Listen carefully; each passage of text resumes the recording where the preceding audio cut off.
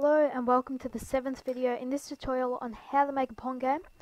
In this tutorial we will fancy things up a bit. A lot of the things we will be doing in this video are fairly optional. You know, you could just leave it as pretty much the original Pong clone at the previous episode, but we will be making it just a little bit better in this video. So let's get started by adding something to make it look a little bit graphically better. And let's just change the background color every time a paddle hits the ball to a random bright color. So to do that, we will create a solid sprite for the background. So just where you have your variables, right there, background, so is of a type flex sprite, just like that. And then above all of this, just put background equals new flex sprite, just like that. And don't forget a semicolon. And so we're not going to be extending this sprite like we did with paddle and ball because it's fairly simple. It's just showing a solid color. So now we can add the background to the screen, just like that. Now we need to fill it in with a color, and so let's do that here. Background dot make graphic. And then for the width, it's the screen width, so flexg.width. For the height, it's flexg.height.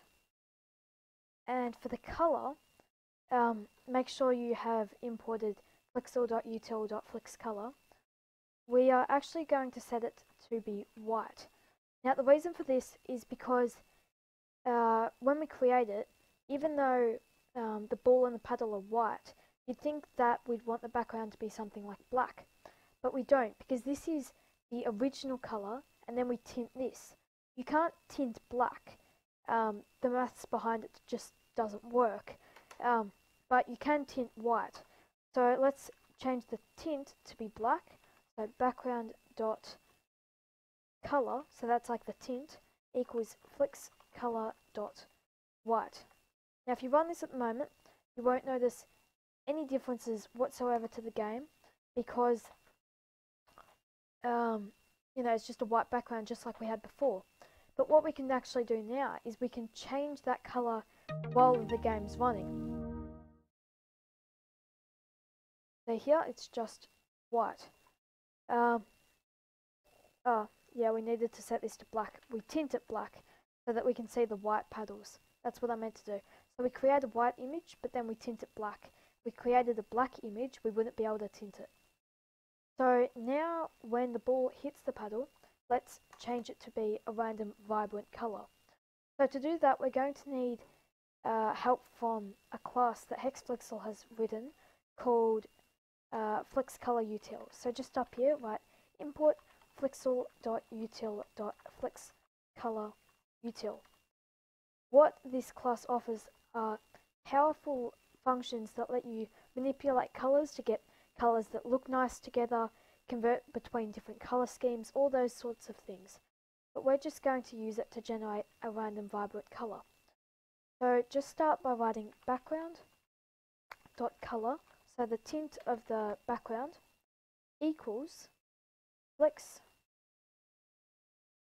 color util dot make from HSB8. Don't use ARGB. There's a reason why. And with HSBA, we tell it the hue, so that's like red, green, orange, blue, white, whatever. The saturation, so that's how vibrant it looks. And then the brightness, which is, you know, dark red, light red, medium red. So we want the hue to be different, but we want to leave the saturation and brightness the same, so that the color, no matter what hue, whether blue or orange, looks bright. So let's pick a random hue. A hue is a number between 1 and 360. So to generate a random number, we have to import another HexFlexel class. So just write here, import flexl.util.flexRandom. This class gives us access to lots of random functions. So here we just have to write for the first argument, which is the hue, flexRandom.int range. This will give us a random integer, so number, between the first number we give it and the second. So we want it to be between 1 and 360. Now for the saturation, so how vibrant and strong the colour looks, we will set it to be 0.7, that's out of 0 and 1. And the brightness, we will set this to be 0.7. You can adjust them if you want it to be lighter or darker, but I think this will work well. Now when we run our game, you will see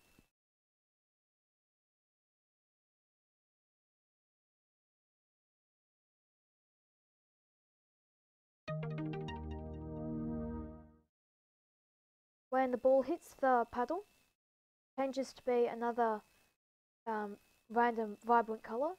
So all of these, as you can see, are fairly bright colours. You're not going to find a dark black or anything here. So now one other thing I wanted to change for the final game is making sure that the paddles stay on the screen. If you hold down the up key at the moment, you'll see that the paddle just keeps on going off the screen.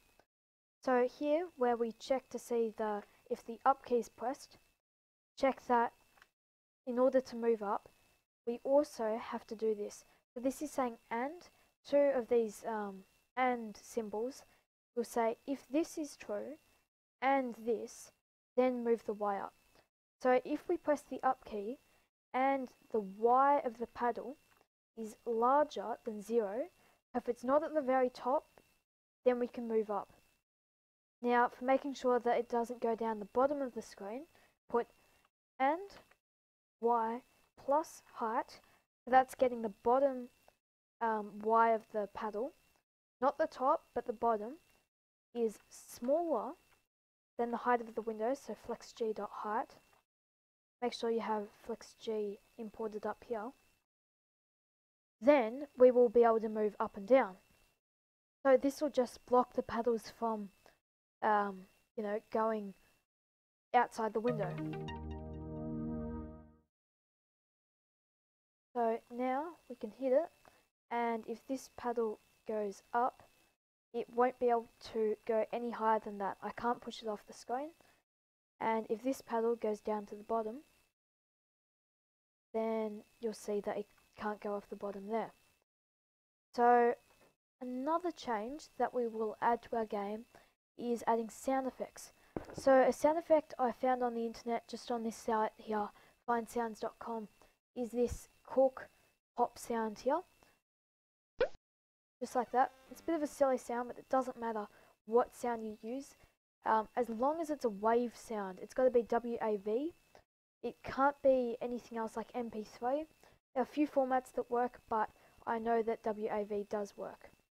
So to download this, I'll give you a link in the description of this video, but just click save link as, and then we will save it as pop.wave, just like that.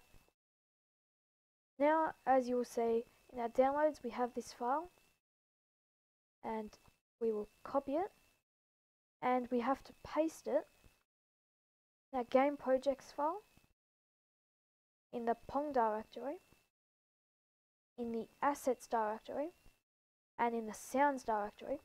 We will paste this file, pop.wave, and it doesn't have to be in this specific location, but if you want to keep your assets organized, it's best if you do. And now we will play that sound. So let's do that let's play this sound when it hits the paddle, just when we change the color. So just put here flexg.sound.play. You can play music here, but obviously this is just a one-off sound effect. And then this takes a string, assets, so the folder assets, sounds, /pop.wave,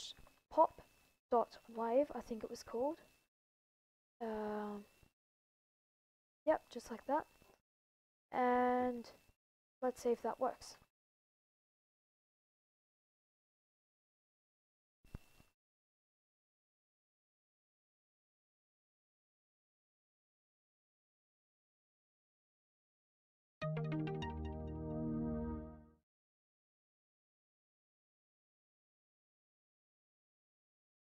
What's going on? We're not seeing anything. Ah, here we go.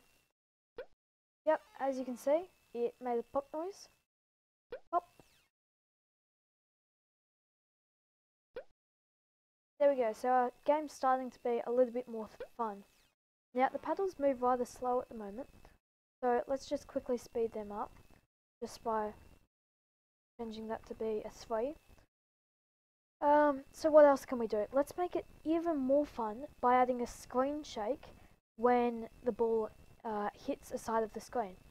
So to do that, we just need to put flexg.camera.shake, and it's really simple. So let's make it so that if it bounces against, when it bounces against the paddle, we'll put a little bit of a camera shake. Flexg.camera.shake. So that's getting the active camera and then shaking it. So let's set it to be an intensity. These are rather sensitive numbers, so let's just put it really small, like 0.01, and we will make it shake for just a tiny bit, just for 0.1 of a second, just like that, so really quickly. And we're also going to make it shake when it hits the bottom and the top of the screen. So see here where we make it bounce against the bottom and the top. Here we will just make it, we might even play that sound effect when it hits the bottom and the top. Here where we play this sound effect, you can just copy and paste that. So when it hits the top and the bottom of the screen and it bounces back down, it's also shaking the screen a little bit and playing the pop noise. The great thing about Hexflexel is because it's so easy to use, just throwing things like random sound effects can really be easy in your game. Whoops.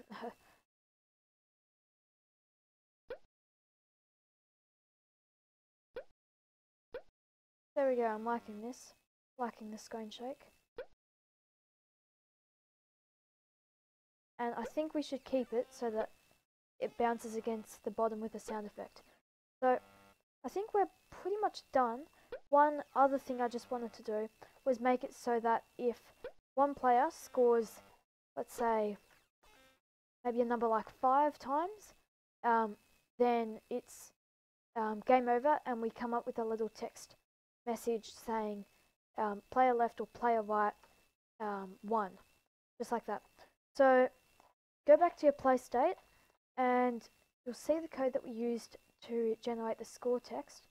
So here where you've got this text, we can just put their win text, and that's of a type flex text, like that. And here where we create the other text, let's actually just copy and paste this whole text thing just to save time. And let's change it from score text to win text, just like that. And so this will center the text, but we don't want it directly at the top because that would overlap with the score text. So instead we will put, let's put it, so let's make the Y, so this is X and Y of course, halfway down the screen, so flexg.height divided by 2. And then here, we don't actually want it to be visible at first, so it doesn't really matter what we put here. Let's just put player 1. But the player will never actually see that text, so it doesn't matter. Now what we want to do is we want to remember this is what's happening when we create the game. So we just want to set this to be invisible. So wintext.visible should equal false. That's because we shouldn't show this until the player is done. So in our when one of these players score, let's just put a little if statement here. If white score, there are cleaner ways of doing this, but this is fine for now. And then we'll put a variable up here for the max score that they need to win the game. That is just for convenience. So their max score, which is of a type int, for integer, and we'll just set that to be 5. So they need 5 to win the game. And then down here, if right score is larger than, whoops, what did I call it? Max score, I think. Yeah, max score. Then the white player has obviously won. So we can set, where is it? The score text be visible. Score text dot visible equals true. So now we can see it in the middle of the screen, and let's change the text to be score text equals. This is if the white player has won because the balls went off the left of the screen, so their score has been increased and it's larger than the max score. Let's just say white player won. Way, just like that. And then we can actually copy and paste this whole if statement down here, then say if left score larger than max score, and change this to be at left. Now what we will do is, let's just say after a delay of, we'll just say after a delay of 5 seconds the game restarts. So you might remember from when we reset the ball, we can create a timer just with this code here. Let's copy and paste it just for convenience, but we have to remember to import flex timer. So we can just put that here. We'll adjust this in a second. Import flexel.util.flex timer, and then we will set it to take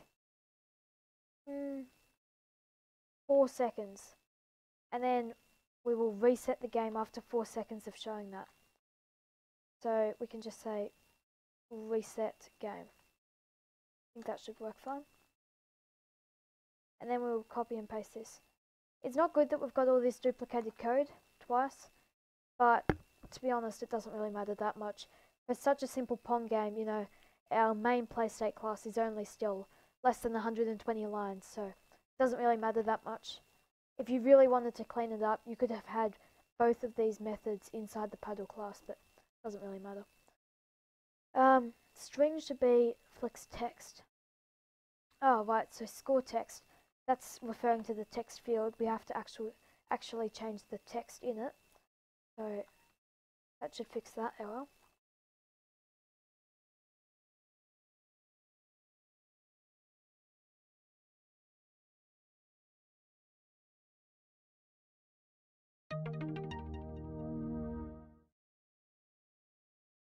Now when it hits it, it bounces, and let's just make one player lose 5 times and see if it works. Bit of a tedious way of testing, but there's worse. As you can see, like I showed you before, the colours that it's generating, because of that method that we used with the HSV, it's always generating a different shade of colour, but it's always going to be bright. Now it should, maybe at the next turn, yeah, I think it's because we said if it's larger, not if it is, that score, you know, 5. Now, oh, we've got this text here, right player 1. Now, it was barely visible, but it did show up. So let's change a few things around. Let's first make sure that the text is white, because we couldn't see it then.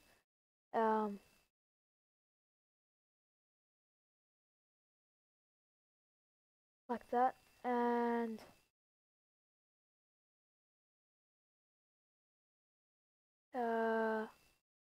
yeah, we need to make sure that it's in the center of the screen too. So where we have this, doesn't look like it's working. Let's actually, why isn't that working? 0. Can't just set this to be 300 for now.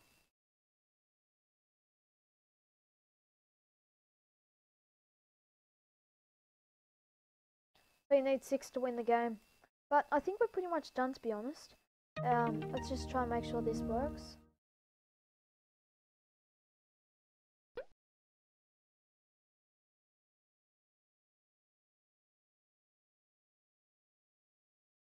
One thing you could do if you wanted to set yourself a challenge is make sure that this text here, the score text, always matches up with the color by using the flex color util, sorry, to invert the color that we have our background.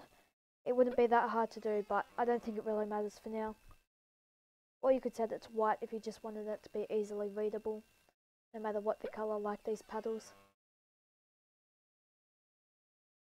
And next time it should end the game. White player won, yay! And then 4 seconds later, yeah. So one thing you'll notice is during those 4 seconds, the ball still moved. So let's actually just say, when we show that the left player won, we'll just say ball dot velocity dot set. So freeze the ball. Don't let it have any speed. Just so that for those 4 seconds, the ball doesn't go moving off to the right. So now let's look at our final product of this tutorial series.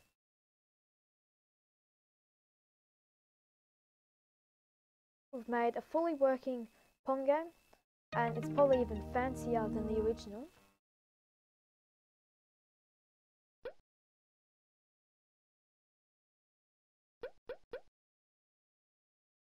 Love that sound effect, the boop. Let's see if it works. 2, 3.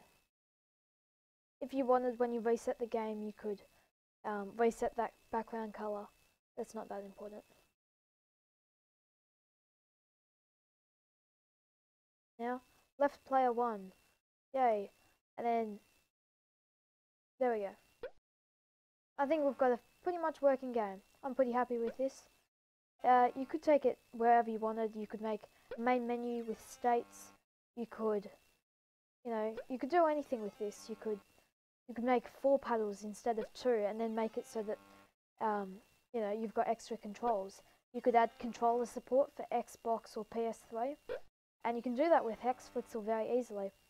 The docs for Hexflixel are very cool, so if you wanted to, you could just read up on that. Also, you can change the volume of Hexflixel with the up and down keys if you didn't know that. Not the up and down keys, the plus and minus. So I hope you've enjoyed this series on how to make a Pong game. I've had a lot of fun making it. In the future, I'll be making probably more advanced tutorials, a lot more complex than Pong. I'm not entirely sure what I'll do yet, but I'm sure they'll be interesting. I'm also aware that the quality of these videos hasn't exactly been great. The audio doesn't sound amazing, so because of the static and everything. So I might be starting up a blog, I'm not sure about that. As always, if you want to contact me, you can just send me a message via Twitter with @5mixer. And that's the end of this tutorial, so I hope you've enjoyed. Thanks for watching.